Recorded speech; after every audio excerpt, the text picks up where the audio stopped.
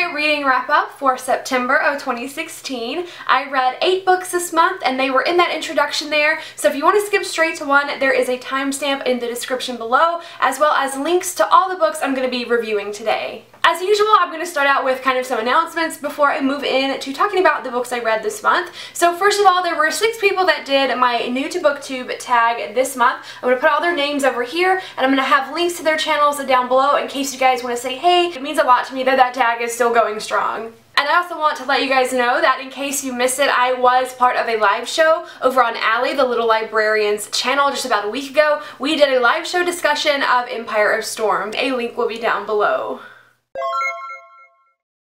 Now let's check in with my TBR for the month and see how I did on that. So in September I was attempting to do sequel September. I had 6 sequels on my TBR because I'm really behind in some of these series and I wanted to catch up. So out of the 6, I ended up reading a total of 4 of these, and I am about a third through another of them that I just didn't finish this month, but I did read a total of 8 books this month, so let's get into the reviews.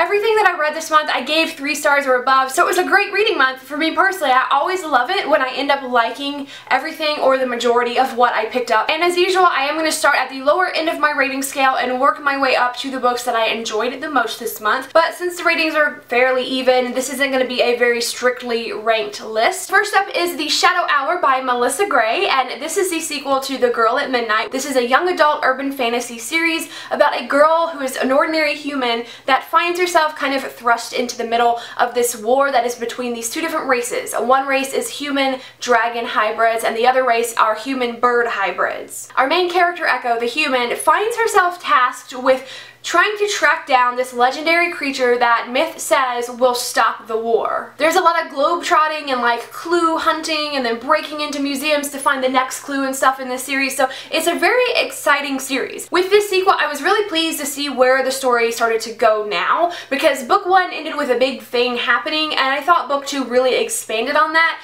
It kind of did up the stakes. It brings about a little bit more new information. There are more than one love triangle in this book, and I kind of feel like that was wearing out its welcome at this point. This is also a really diverse series. The author is Latina, so is the main character, and we do have several LGBTQIA+ characters. Overall, I do enjoy this series, so I definitely am going to be reading the finale of this trilogy when it comes out next year.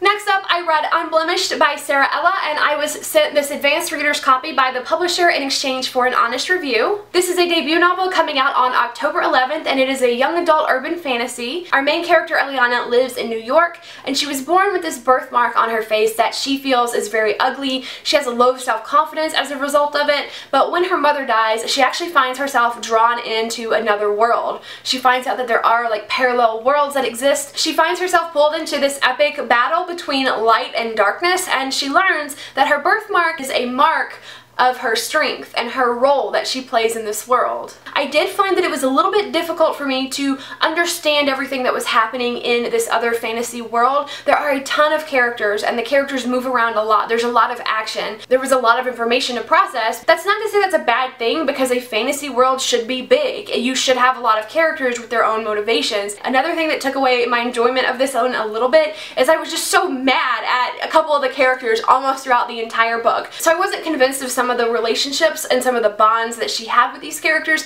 However, there is one character, Kai, who I think Sara wrote him brilliantly. He is a character that has a tragic past who isn't a jerk. You don't really know what his motivations are. When I was reading some scenes about him, I was just freaking out and texting Sara like, why are you doing this to me? Why are you doing this to your characters? I am definitely going to be reading the 2nd and 3rd books in this trilogy because Sara is a great friend and I'm so proud of her. Next, I read The Heart of Betrayal by Mary E. Pearson, which is book number 2 in the Remnant Chronicles, which is another YA fantasy series. It is about a princess who runs away on her wedding day, and the prince that she had this arranged marriage with, who she's never met, goes after her, and so does an assassin from another land. In book 2, these characters' identities have been revealed, and Leah, the main character, is kind of struggling with her feelings towards both of these guys and how they have betrayed her. She doesn't know who she can trust. I really enjoyed how fierce Leah had become in this book, and I also really enjoyed getting to know the 2 male characters for who they really are, but a lot of time was spent in the same place doing the same thing. I feel like maybe not much was done or accomplished,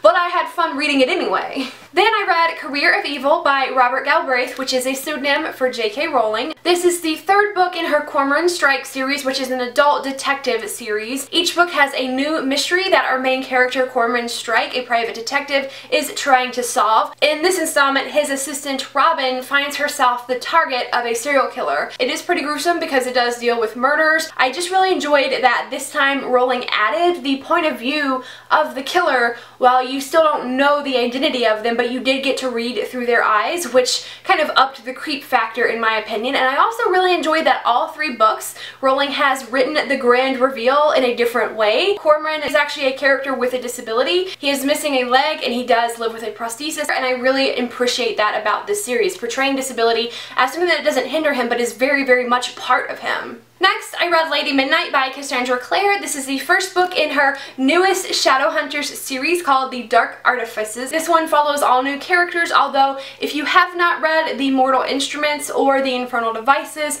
or the Shadowhunter Academy novellas, this one is going to spoil all of those things, but you don't have to have read them to understand this story. This is a young adult urban fantasy series, and in this new story, we are following two Shadowhunters, and they are trying to solve this string of murders that keeps happening in Los Angeles. I really enjoyed this book. I really love Emma as the main character. I think I like her better than Clary and Tessa because she's already in this world. She knows what she's doing. There's not that awkward period of trying to figure out who am I, what role do I play. I'm part of a magical world I didn't know about before. And I also really love the character of Mark. If you've read it, the stuff that happens at the end, yes, I love it. And also, Mark is a bisexual character. There is also a pretty prominent character, Christina, who is Latina, and I love the friendship between her and Emma. So great friendship, great romance, great family dynamic, and a good amount of diversity in this one. So I was really pleased. I did really enjoy this one. I'm definitely going to be continuing this series. Also at 4 stars, I finally read The Good Girls by Sara Shepard, which is the sequel to The Perfectionists, which is a young adult mystery duology about 5 girls all from different cliques in their high school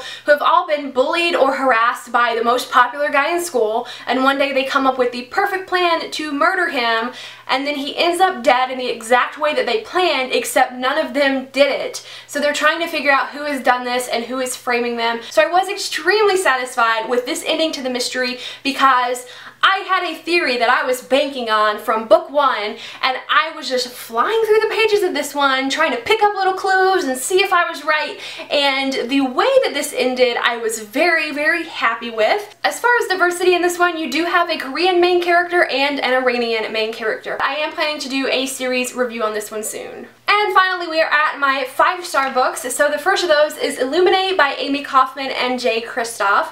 This is a young adult science fiction novel set in space. It is about the survivors of a planet that was attacked and blown up, and they've all escaped on these different spaceships, and they're being pursued by the enemy. Their defense systems are down, so they can't fight back, and they're trying to make it to the closest safety area, which is 6 months of travel away. And while all of that is happening, there is an illness that breaks out on board of one of these ships, and then the artificial intelligence of the main ship goes haywire. So they're dealing with a lot of stuff and just trying to survive. And the story is completely told in found footage format. So there's emails or video surveillance system. You get a lot of point of view from that artificial intelligence system. This is a reread for me. I reread it in preparation for Gemina, the sequel, which is coming out in October. And I read this last year, absolutely loved it. Ended up being one of the top 10 of my favorite books of last year. This is just a book that I really love. When I read it, I just get all fluttery and excited about it. I think it might be a favorite of all time. Cannot wait for the sequel. And finally, the last book I read this month, like everybody else did, was Empire of Storms by Sarah J. Maas, which is the 5th book in the Throne of Glass series. This is a young adult fantasy series which now I believe is going to be classified as new adult. The series started out with the main character Selena Sardathian being imprisoned because she is this feared assassin. In exchange for her freedom, she's told she has to compete in this king's games. So while she is doing that, she actually starts to learn that magic has been banned in this world, and as she is learning all these things, so is the reader. I have really enjoyed watching how this series, its world, and its characters have grown. I love this series for that reason, because in life, you don't stay static. I know a lot of people don't like that growth, but I personally do. I love this book, honestly, love it, honestly feel like I enjoyed enough to give it a 5-star on my own personal rating scale. There are some sex scenes included in this book, so just know that going in, but there are only 2 sex scenes. It's less than 20 pages of like a 700-page book, so it really isn't as much as I was expecting from kind of like the reactions people are giving. Yeah, they're quite graphic, so if that's something you don't like, be warned. If you want to know the exact pages they start on so that you can avoid those pages, I can tell you the page numbers down below if you really want to know that. We have a main character who has a large point of view of this book with a disability. A main character who we've had for a couple of books now was confirmed as bisexual. He very explicitly said, I like men, I like women, attraction is attraction.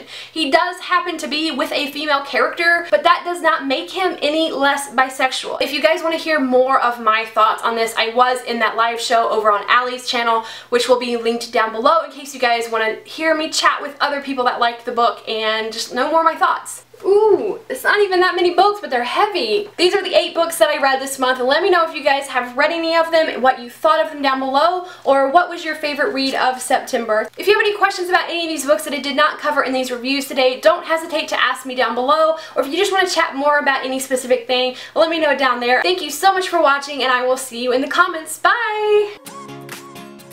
Book number 2 in the something. What is this one? It's on the cover. There is a spider crawling down right in front of me, so hang on. Ah! Yes! Oh great, there's spider guts on my wall now. Oh, I left this off of my anticipated releases list. What? Why?